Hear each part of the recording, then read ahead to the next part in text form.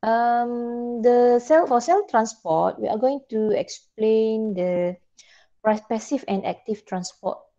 Yang ni awak sebenarnya dah belajar kan masa sekolah dulu, passive dengan active. Basically, I am sure that everyone remember active transport requires energy, passive transport does not require energy.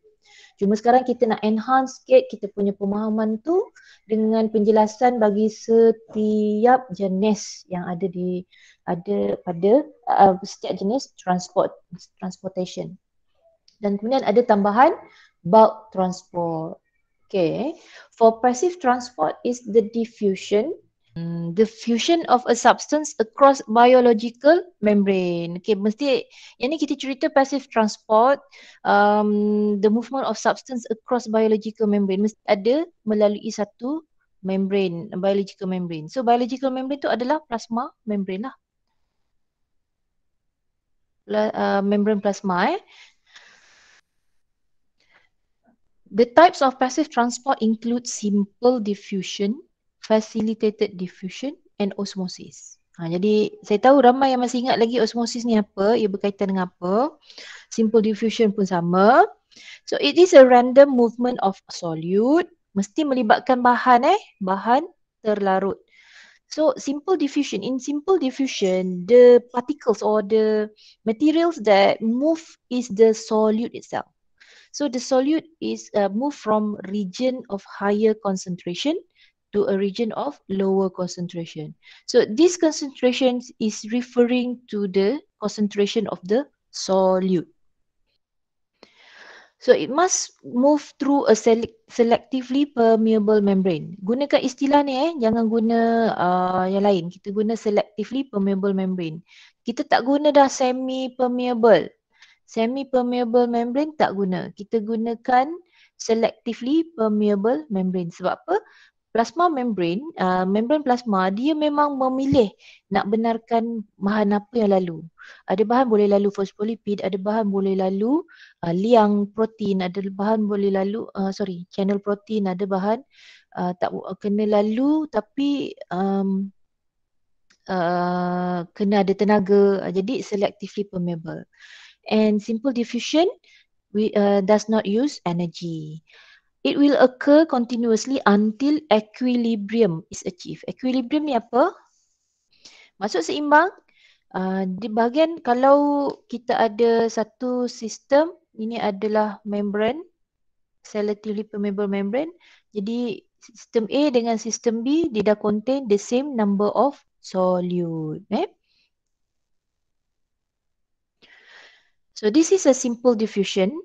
The substance, kena ingat, what kind of substance that can pass through the plasma membrane using just the simple diffusion. Okay, the example is the gases. Paling mudah kita nak ingat, badan kita yang paling senang nak meresap adalah gas. Oxygen and carbon dioxide. Also lipid soluble substances such as the steroid hormone. Bukan steroid saja, hormon, steroid hormone. Steroid hormone, ingat lagi tak contoh steroid hormone? Simple diffusion, okay, ni boleh baca, dah sama benda yang saya terangkan tadi, cuma tengok gambar aja. Okay, diffusion of two solute. The yellow solute has higher concentration than the purple solute. So yellow solute will move from A to B. Okay, the purple solute will move from B to A. The higher rate, yang higher rate yellow will move in higher rate sebab dia concentration lebih tinggi. Okay, kemudian dia akan bergerak semua keluar ke kanan ke kiri kan sampai achieve equilibrium. So kalau nak tahu achieve equilibrium, we have to count the number of the solute. Ni ikut gambar kan. Sebab ni tadi ada 1, 2, 3, 4, 5, 6, 7, 8, 9, 10, 11, 12. So to achieve equilibrium, there should be 6 yellow solute at both A and B. While for the purple, it should have 3 at each part, at each A and B. The rate of the diffusion depends on the concentration gradient. Sebab tu tadi bila saya kata when I mention the yellow solute has a higher rate because the concentration gradient is 12 kepada kosong. Kan? A 12 dekat B kosong berbanding dengan 6 dengan kosong. Jadi 12 kosong lebih tinggi gradient dia. Distance of particle movement, lebih jarak, lebih perlahan. Size and shape of molecules to pass through the membrane lah. And then temperature, because as temperature increase, the vibration increase kan. The molecules will hit each other, dia akan collide with each other and move faster. Right, electrical charge or polarity. The examples of diffusion in living organism, the easiest example is always the gas exchange in our lung or from alveoli into the blood capillary. Another example is the diffusion of substances, the nutrients, digested food from our gut into our blood cells. Facilitated diffusion. Kalau tadi simple, so dia boleh berlaku as easy as ABC. Just like that, they can pass through the phospholipid bilayer. Sebab simple diffusion dia pass through the phospholipid bilayer, dia terus lalu saja. Facilitated diffusion, it cannot pass through the phospholipid, but it has to pass through the protein that's embedded in the phospholipid bilayer. Okay. Jadi facilitated diffusion, ingat dia mesti melalui protein. Okay. So movement of ions, it is already specified here. Ions or polar molecules, bahan-bahan yang bercharge, molekul yang bercharge, berpolar. From a region of higher concentration to a region of lower concentration. With the help of transport protein. Mesti ada transport protein. Dia helps something facilitated kan. Jadi transport proteins are channel or carrier protein. So we will show you what's the difference between a channel and a carrier protein. And still does not use energy because follow the concentration gradient. Let's look at the diagram here. Right.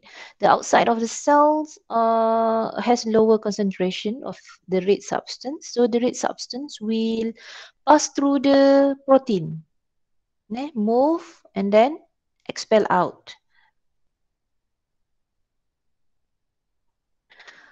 If it pass through a channel protein, then it will be easier. Sebab dia akan pass terus je channel, terowong kan. Macam kereta lalu terowong, menora tu, lalu je.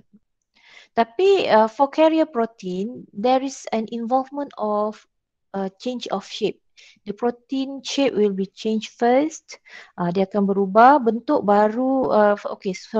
The substance have to bind to the active site of the protein first ataupun bind to any parts of the protein, and then the protein change its shape and expel the substance into or outside of the region of the cell. Okay, from higher to lower.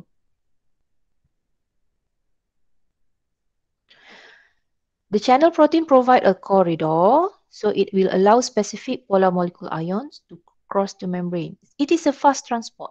There is no change of shape. Includes ions and also water. For those protein that allows water to pass through, it is called aquaporine. Aquaporine. While for carrier protein, it has a specific binding site. So protein will change a conformation. Conformation is similar to shape. Jadi kalau tak ingat perkataan conformation tak pasti nak eja conformation macam mana, kan takut salah eja jadi confirmation kan. Tulis shape je pun tak apa. Protein change shape to translocate the solute. So it involve a larger molecule. Tadi ions dengan air kan, those are small, considered as smaller than glucose and amino acids.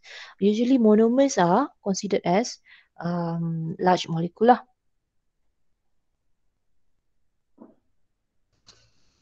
Ada soalan nak tanya?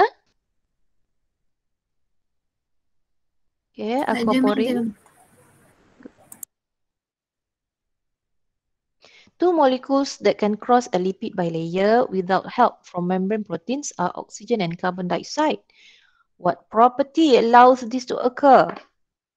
Maknanya awak kena tengok for simple diffusion, dia sebut tadi bahan yang macam mana yang akan pass through the plasma membrane by simple diffusion. Itulah propertiesnya, iaitu small molecules, non-polar molecules. Betul tak? Betul tak? What property allows this to occur? Oxygen and carbon dioxide, dia dah tulis cross a lipid bilayer. Maknanya this is simple diffusion. Soalan ni pusing je balik. Kalau tadi kenyataan simple diffusion occurs atau allows non-polar molecules, small non-polar molecules. So dia tanya balik what property allows this to occur. Dia bagi tahu contoh siap-siap.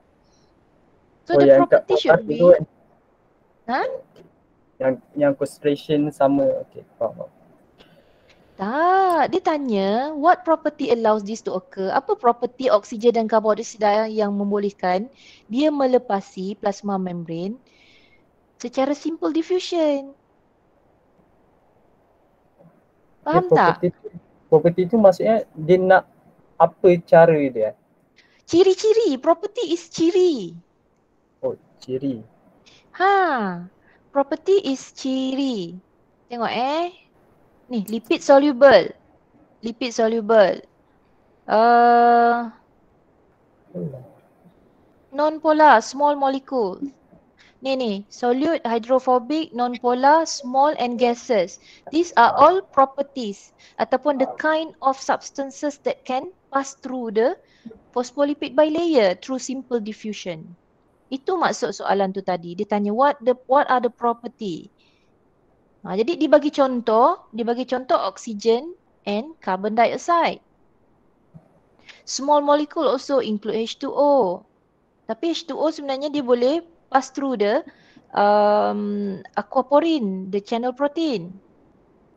Non-polar, oxygen, those are non-polar dengan carbon dioxide. So ingat jadi kalau soalan ni muncul lagi nanti, jangan tak faham apa maksud properties. Boleh? Boleh. Danish? Okay, boleh, good. Yang lain-lain faham tak? Yang lain-lain faham. Okay. Jadi kita bincang dalam Telegram pun boleh. Okay, osmosis. Osmosis mesti ada movement of water. Dia spesifik kepada H2O. Kalau tadi movement of solute. Kalau movement of solute, dia guna higher concentration to lower concentration.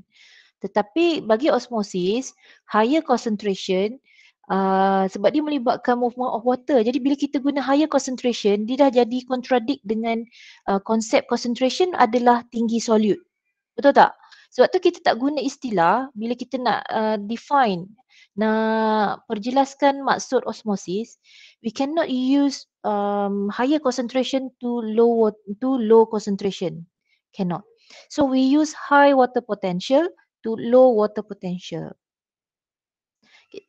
Can anyone give an idea what is water potential?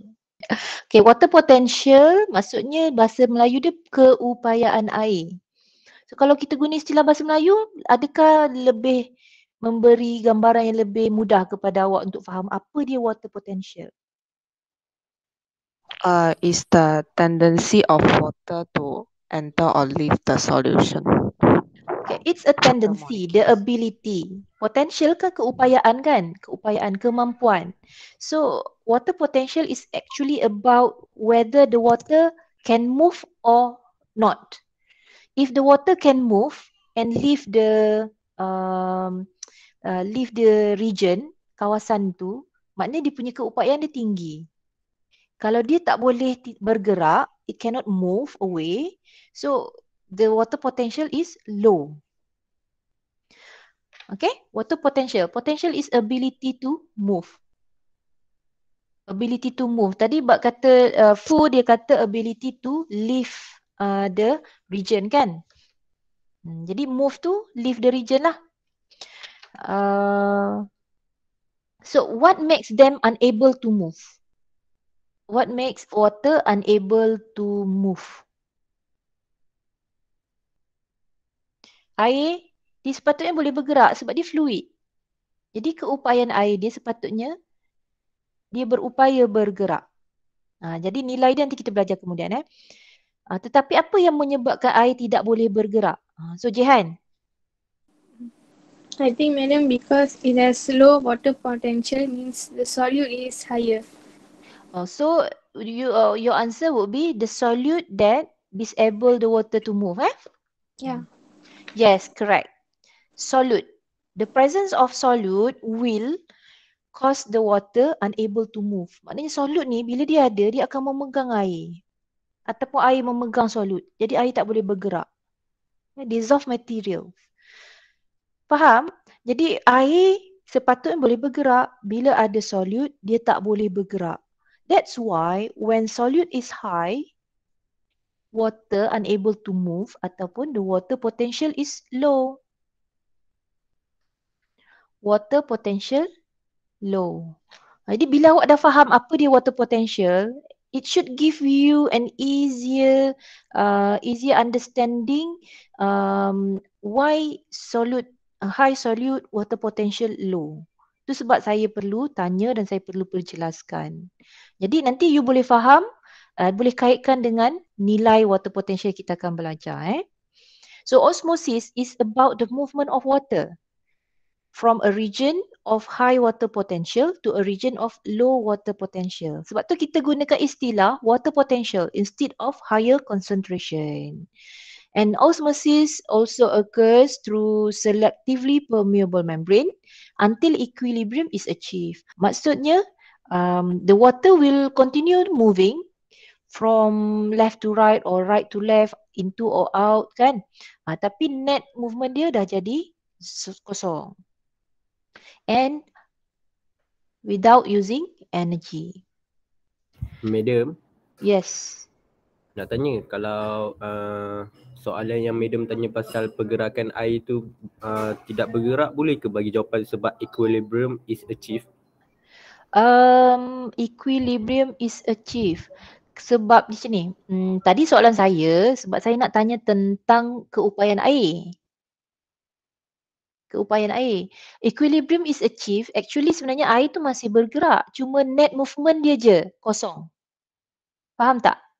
Okey. Itu perbezaan dia. Cuma bila soalan nanti dia dah menjurus kepada bentuk-bentuk soalan nanti kita akan bincang kemudian lah. Macam mana yang dikatakan equilibrium is achieved tu. Cuma tadi sebab soalan saya ialah apa yang menyebabkan air tidak bergerak. Yang menghalang air daripada bergerak. Itu memang saya tanya sebab ia berkaitan dengan solute. Sebab nak menjurus kepada water potential tu. Contoh dalam gambar ni, the hypotonic solution, tengok hypotonic solution. The level of the water is similar, is the same, sama.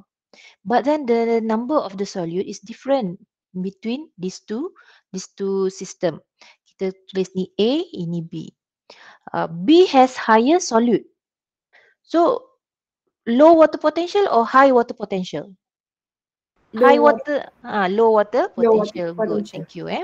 Sebab apa? The solute will hold the water and disable the water from moving easily. Dia akan menyusahkan air untuk bergerak.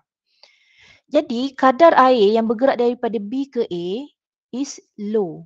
Mungkin ada yang bergerak tetapi perlahan. While the movement of water from A to B is higher. Okay? Sebab ini adalah hypotonic, lebih mudah, lebih banyak air yang bebas. Jadi lebih banyak air bergerak daripada A ke B. Sebab bila kita kata lebih banyak, B ke A ada juga air bergerak. Ini konsep dia awak kena faham. Air bukan bergerak hanya daripada A ke B sahaja. Tetapi ada air bergerak daripada B ke A. Tetapi kadar daripada A ke B lebih tinggi. Movement of water from A to B is higher than B to A. Jadi bila kita kira nanti akan berlaku peningkatan air dekat B. Kalau kat sini sama pergerakan air yang dikatakan no net movement. Kalau ni kita akan tolak, katalah nilai, kita akan tolak A lebih besar daripada B. Jadi A tolak B, dia akan ada satu nilai X. Tapi kalau A sama dengan B, kalau A sama dengan B, kadar pergerakan A ke B sama B ke A, which is called as equilibrium. Jadi itu yang bila kita tambah tolak, dia tak ada no net movement. Tu maksud equilibrium. No net movement. Bukan bermakna tidak ada pergerakan air langsung. Air masih bergerak tetapi kadar A ke B sama dengan B ke A. So this is what we call as equilibrium. Sebab tu saya soalan awak tadi, menjawab soalan awak tadi bila dia kata awak kata it reach equilibrium. Saya tanya kenapa tak bergerak. Jadi yang tak bergerak, dia bukan tak bergerak langsung bila equilibrium ni, tetapi kadar pergerakan itu sama cepatnya, kadarnya sama. Sebab tu equilibrium means no net water movement. Okay? Bila no net water movement doesn't mean the water does not move, but the rate is equal. So in osmosis, kena ingat water molecule can pass through the pores but the sugar cannot, so the sugar will stay and only the water move. Nampak tak ni kat sini? Ni A, ini B. Ni the number of water molecules are higher. Ini ada water molecules yang hold by the sugar kan? Sebab dia larut kan? Jadi yang ni tak boleh bergerak. Air ni tak boleh bergerak. Jadi air yang boleh bergerak lebih banyak A ke B. Manakala B sebab dia banyak solute, banyak air yang sedang dipegang oleh solut-solut tersebut. Jadi dia tak boleh bergerak. Jadi kadar yang boleh bergerak sikit berbanding yang A ke B. Jadi ni tak ada, ini dia akan bergerak, A bergerak lebih banyak ke B. B akan bergerak juga ke A tetapi sikit. Sampai reach equilibrium. Okay, reach equilibrium. Maksudnya level air akan jadi berbeza. Bilangan air akan jadi berbeza sebab dia nak menyamakan dengan kepekatan tadi. Alright. Jadi kat sini dia akan bergerak, masih berlaku pergerakan air. Masa inilah yang dah jadi equilibrium. The movement from A to B equal to movement from B to A. Tapi level air dah berbeza. Air tetap akan bergerak. Air yang free ni tetap akan bergerak. Boleh faham? Madam. Ya. Maksudnya water potential ni dia depends dengan concentration of solid lah madam. Kalau solid tu lebih tinggi, so water potential kita rendah macam tu Yes, betul. Your conclusion is correct. Oh, okay. Thank you madam. Sebab apa? Sebab tu kita belajar rumus water potential kejap lagi. Kita tengok awak boleh tengok ni, baca ni. Sorry. This is the type of solution that involve hypertonic. Tonic is referring to the solute lah. So bila hypersolute maksudnya this solution has high concentration of solute. So kita boleh katakan dia pekat lah, concentrated, more concentrated. So in a hypertonic solution, the water is held down by the solute itself. Alright, concentration of solute outside the cell is greater. Maksudnya ni kalau sel duduk dalam hypertonic solution, jadi that solution has a greater solute concentration. So when our cells, for example the erythrocyte, erythrocyte immersed in a hypertonic solution, jadi kat luar solute lebih tinggi, jadi pergerakan air dari luar ke dalam rendah berbanding dari dalam ke luar. So water will move out of the erythrocyte and crinated. Shrink, kita boleh guna shrink, tapi dia punya scientific terms kita boleh guna crinated, kecut. While in plant cells, the water will move out of the plant cells and then causing the membrane plasma of the cell pulled inward ataupun pull away from the cell wall. Jadi plasmolyze. The term we use here is plasmolyze. Okay, ni kita refer kepada buku rujukan Campbell. Memang diguna istilah untuk ni, plasmolyze. in isotonic solution, meaning the solution has the same concentration of solute. So there is no change. No change doesn't mean water does not move into or out. It means that the water move into the cell is equal to the water move out of the cell. So no changes, no net movement. Similar with the plant cell. Okay, the term that we are going to use to describe the condition of the cell is called flaccid. Gunakan flaccid. Ini kita refer kepada Campbell. While in hypotonic solution, because water will move from the solution into the cell. So the cell will swell. First dia akan swell, dia akan bengkak dulu. And because animal cell does not have plant cell wall, so the cell will continue to swell, receiving water, continue to swell, and then eventually it will burst. Kalau erythrocyte kita guna istilah hemolyze sebab ada hem kat sini. While for plant cell kita kata dia turgid, dia jadi segah, turgid. Turgid because plant cell has the cell wall to maintain ataupun untuk overcome the pressure that caused by the increase in water.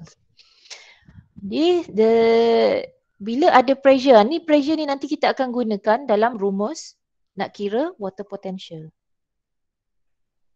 Hypertonic solution, okay, ni boleh tengok, tak faham boleh tanya. Ni saya dah terangkan tadi. Okay, now the concept of water potential. Ini yang tadi dah terangkan tadi. Tadi siapa yang tanya pasal solute water potential, maknanya lagi banyak solute, lagi rendah water potential. Yes, correct. Okay, sebab tu kalau dalam haiwan kita tak ada pressure potential. Ni pressure potential. Yang dikatakan pressure potential tu tadi yang saya lukis sel tumbuhan, air masuk dia akan turgid. Kemudian bila turgid, sebabkan ada cell wall, dia ada satu daya yang akan menahan tekanan air yang masuk tadi. Okay. Kan bila macam ni, bila air masuk, okay, ni air masuk menyebabkan sel segah. Sebab apa segah? Dia tolak, air tu akan tolak sel tu, dia akan jadi segah lah. Dia macam mengembang. Tapi sebabkan ada dinding, pengembangan itu dihentikan ataupun dia akan overcome by the pressure of the cell wall. Jadi ini yang dikatakan pressure potential. Sebab tu bila tambahkan dia jadi water potential. Kita masuk dalam rumus sekali. Right. Tapi bagi sel haiwan, dia tak ada pressure potential ni kecuali atmospheric pressure. Jadi selalunya kalau sel haiwan kita boleh anggap ni. So the more solute potential, jadi the less water potential. Sebab solute potential nilai dia negatif. Pressure potential nilai dia sentiasa positif.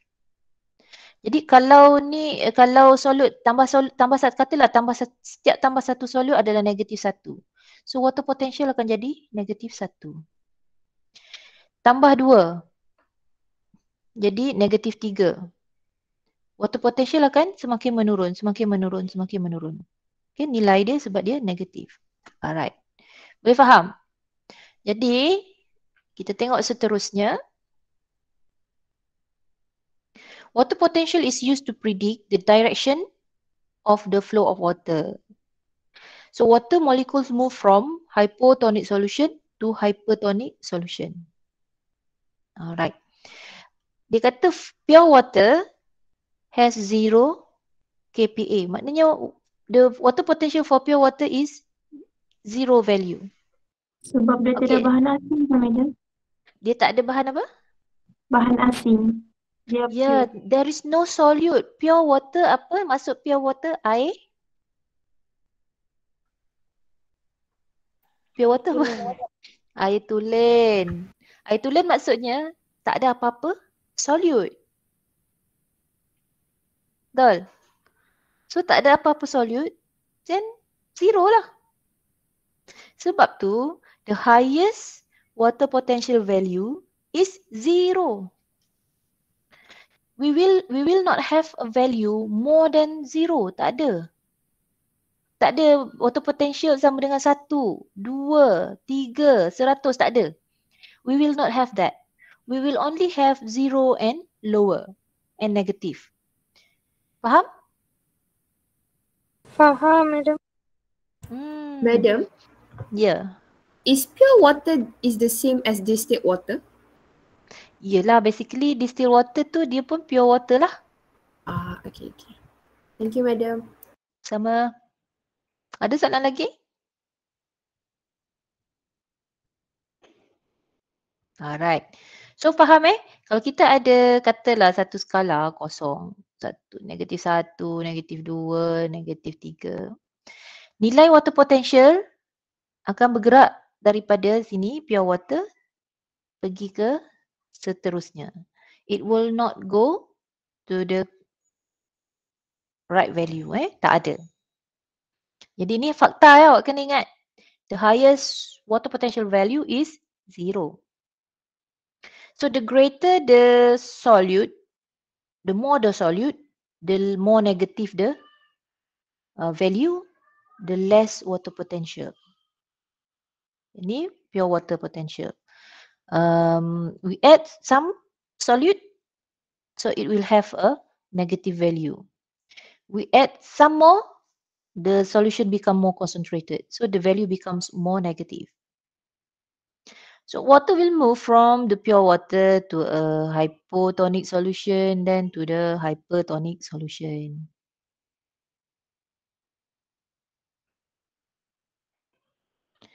Solute potential affect the direction of osmosis.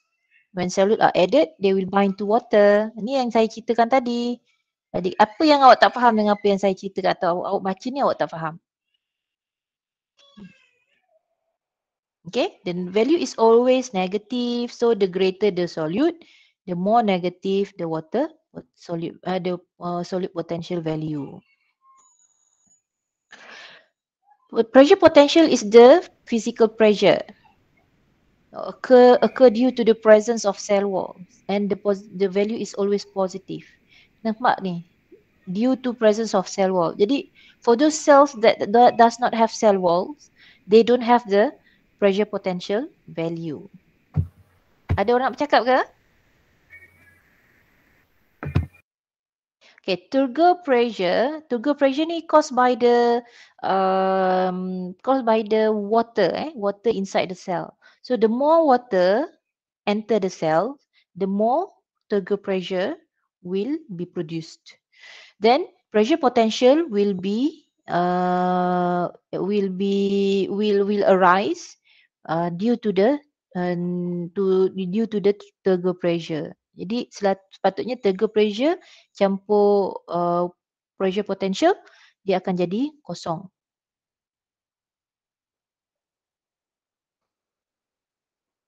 Sama macam kalau awak belajar fizik, kita nak tolak dinding. Kita tolak dinding, tu adalah pressure keupayaan kita. Tapi kemudian dinding akan hold back.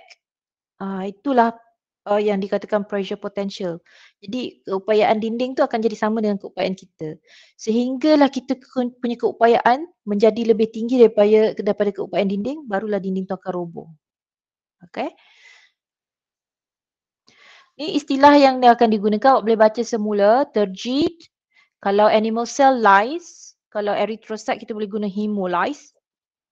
Cell swells and bursts, jangan lupa mesti ada swells dulu. Cell swells mesti bengkak dulu sebab dia terima air, dia tak boleh terus tiba-tiba masuk air pum pecah. So the cell swells and eventually burst. So cell is said to be lyse. Dia punya fenomena tu adalah hemolyse ataupun lyse of cell lyse. Cell lysis, lysis. Kalau hypertonic, kita guna istilah plasmolyse. Dia punya plasmolyse ni, dia punya plasma membrane menjauhi, moving away from the cell wall, menjauhi. Animal cell, kalau animal cell pula dia kita guna istilah shrinks and crinated. In isotonic, kalau plant cell kita kata flaccid, while animal cell normal condition. Ni boleh tengok dia punya summary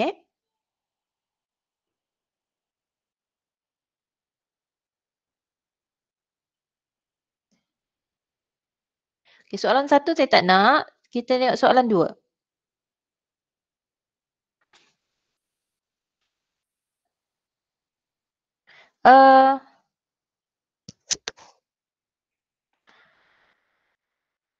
Balkis boleh bagi tahu arah pergerakan air. Yang calculate tu saya tak nak. Saya nak show the direction of water. Tapi you describe je lah the direction of the water. Daripada C ke A ke, C ke D ke, B ke D ke, A ke D ke, A ke B ke, A ke C ke.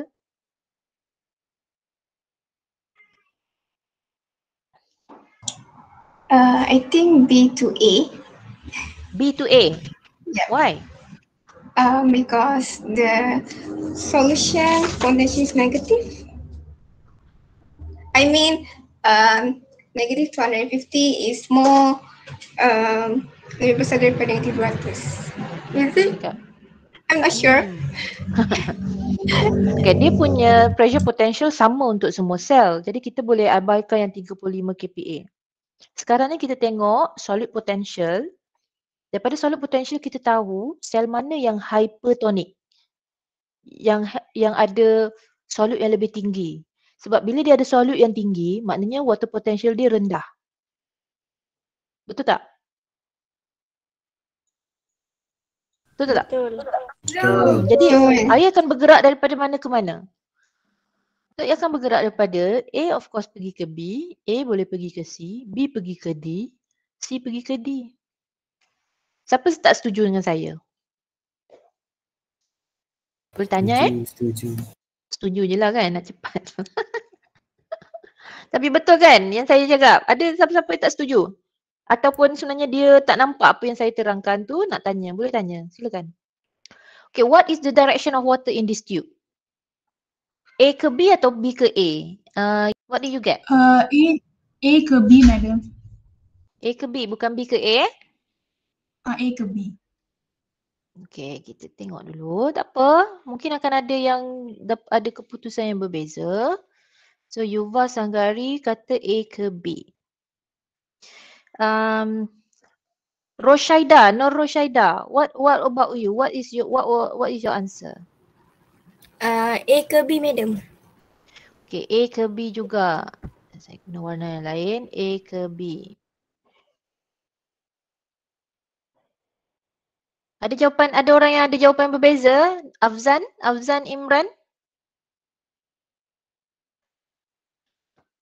Sama, madam. Sama juga. Okay. Jehan dah dapat dah nilai pressure potential B? 180. Okay, good. 180 kPa. Water potential untuk A? Sini, water potential dia berapa? Jehan? Okay, kita tanya orang lain lah. Madam, Ya. can I ask a question? Okay. Actually saya tak faham itu information yang given. Like, I tak faham information yang given itu. Apa dia information yang given? What is it that you don't understand? I don't know. It's just I feel like it doesn't make sense to me. I don't know how to start to calculate. Like why they give water solid potential minus the thingy 200. Okay. Kita dah tahu solid potential is always negative. So the value for A, the solid potential is negative 250. Maknanya dia ada solid dalam ni. Ada solid dalam ni. Dengan nilai KPA negatif 250. Manakala bagi B, the solute is negative 300. So kat situ you boleh nampak lah kat mana yang higher water potential dengan lower water potential, sebab tu dia suruh kira. So itu info je lah. Mereka the info is the solute potential is 250, is it? Yes. Oh, The I thought it's value. minus. I thought that one is You ingat ini adalah rumus. Rumus. Oh no, minus. Itu tinggi dia. Like, Memang minus okay. lah, memang minus. Solute potential dia punya value memang minus. Okay. Thank you, madam. Okay. Untuk B dia bagi water potential, value water potential 120. Okay, water potential So 180 kat sini ni negatif 120 sama dengan solute potential negatif 300. Sekarang dia disuruh kira pressure potential. Ini yang dia tak tahu. So dapatlah jawapan 180 sini. Okay, 180 campur negatif 300 dapatlah negatif 120. Okay, siapa yang saya panggil tadi? Hajar Nurina. Berapa water potential untuk A?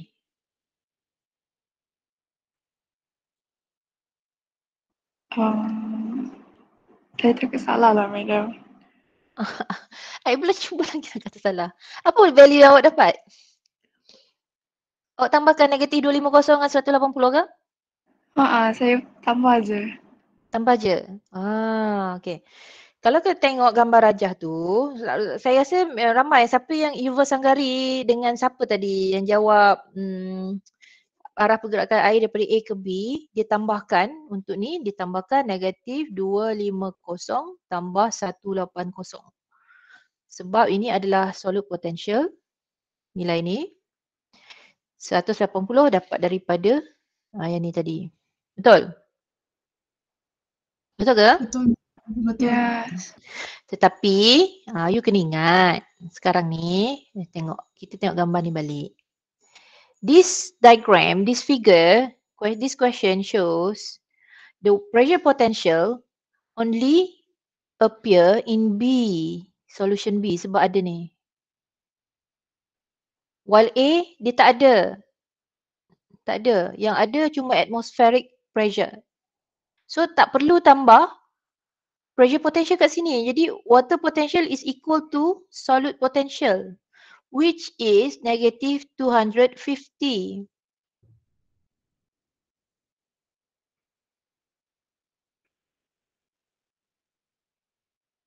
Faham tak? Manakala faham tak? Faham, madam. Maksudnya Manakala water potential dia negative 250 je lah, madam. Yelah, sebab dia tak ada pressure potential. Okay. Sebab ni bertutup. Bila bertutup, dia ada satu keupayaan untuk tolak pressure potential tu. Untuk tolak ni. Okay, untuk tolak ni. Jadi kita kena ambil kira. Jadi seolah macam ada satu sistem yang bertutup kat sini. Kemudian air, bila kita ada ambil kira ni, dia akan kira water potential. Tadi dia dah tulis dah sini negatif 120.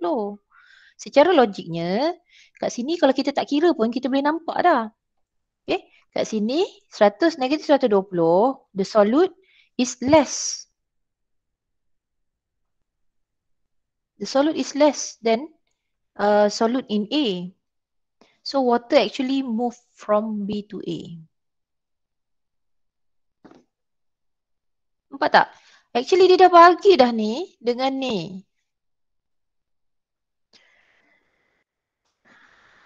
Betul?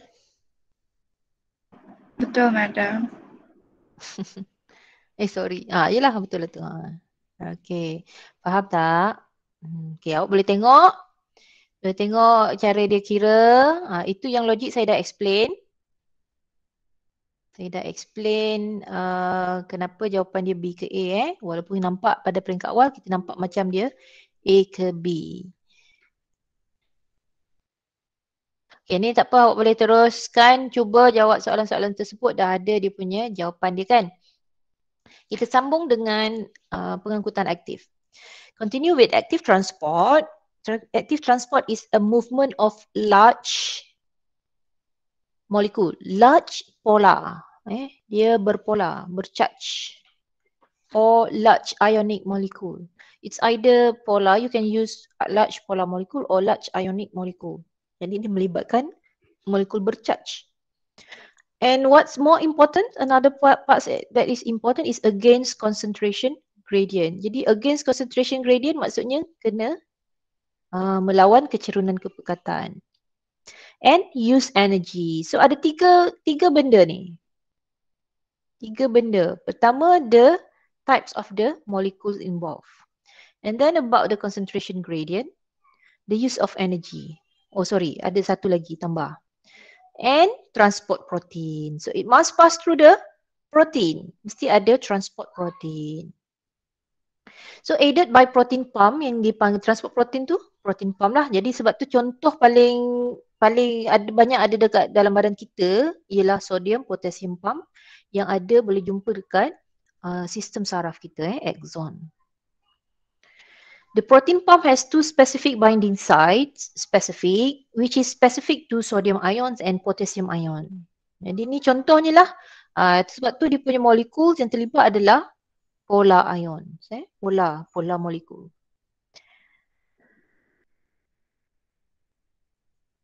So for each 3 sodium ions move into the cells or out of the cells, 2 potassium will be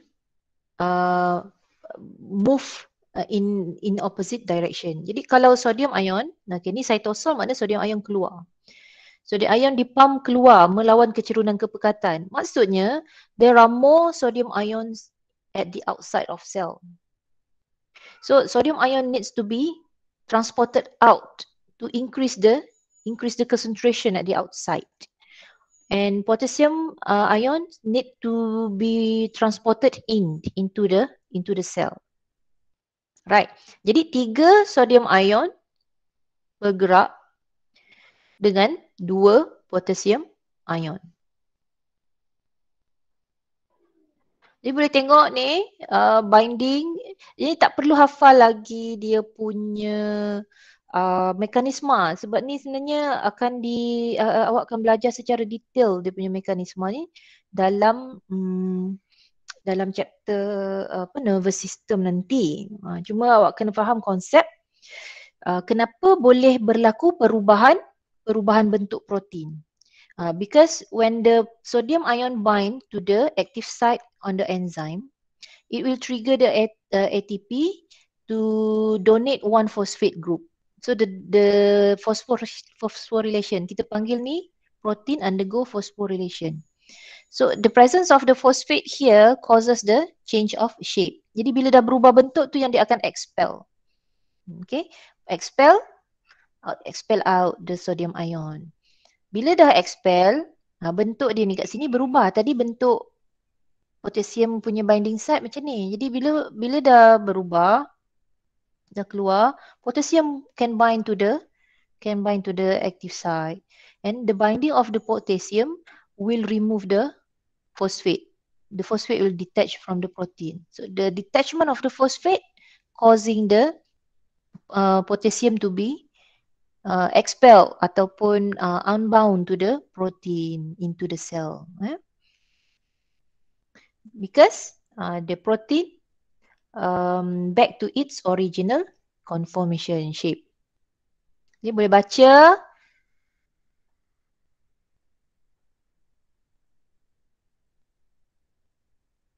Okay, bulk transport involve the crossing or the movement of large molecule, larger and in bulk, maknanya lebih banyak dalam kuantiti yang banyak.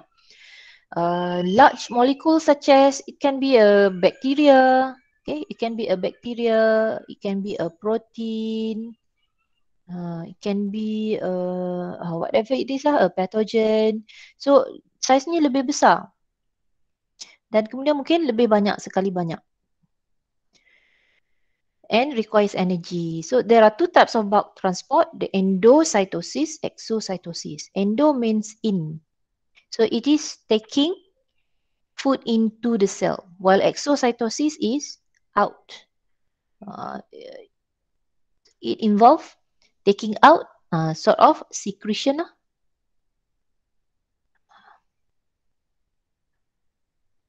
Endocytosis is influx of material. Influx ni maksudnya membawa masuk lah, the influx, the movement into the cell.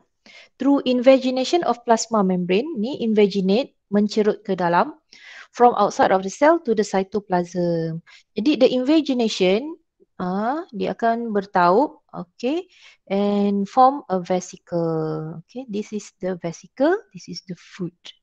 There are two types of endocytosis, phago and pinocytosis. Phago is referring to the food ataupun solid particle, while pino is referring to the fluid ataupun dissolved materials. So it is smaller, it involves smaller particles.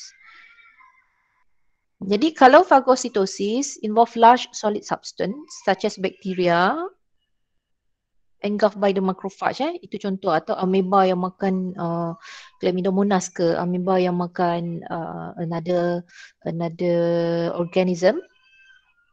So the solid substance are taken into cell by injection. Boleh baca sini.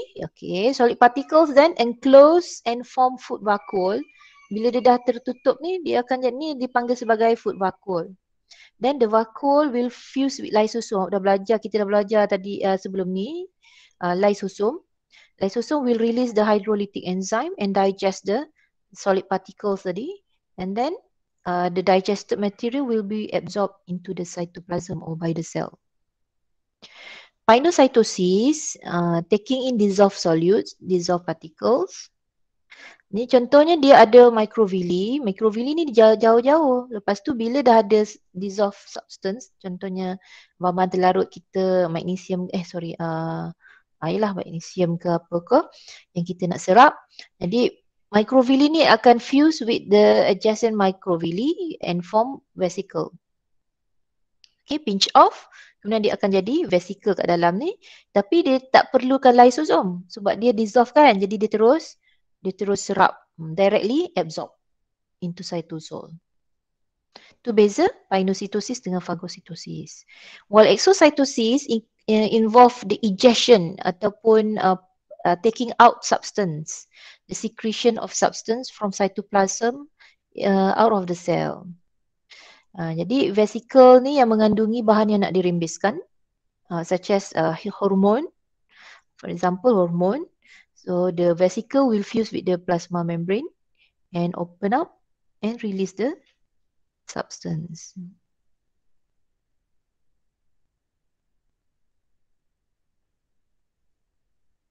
Okay, ada soalan, boleh tengok kepada perbezaan dan similarity persamaan antara kedua-dua phagocytosis dengan pinocytosis.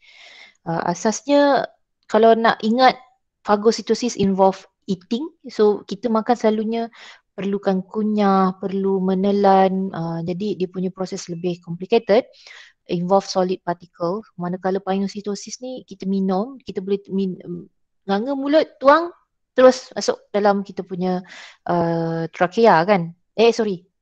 Lemas kalau masuk trachea. Esophagus, alright. So masuk dalam esophagus terus kepada kita punya stomach. Jadi itu pinocytosis. Okay. Involve lysosome, does not involve lysosome. Okay, boleh tengok perbezaan ini untuk mengenal pasti ataupun untuk analisis. Awak boleh analisis apa pengetahuan yang awak dah ada. Tengok apa perbezaan antara passive and active transport. Okay, ada soalan tak? Madam nak tanya. Boleh. Apa yang dimaksudkan dengan against concentration gradient kan, Madam? Against concentration gradient, saya tunjuk tadi gambar, kita nak melawan kecerunan kepekatan. So this is low concentration.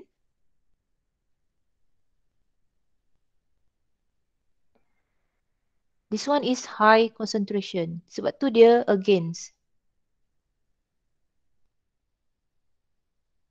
Okay?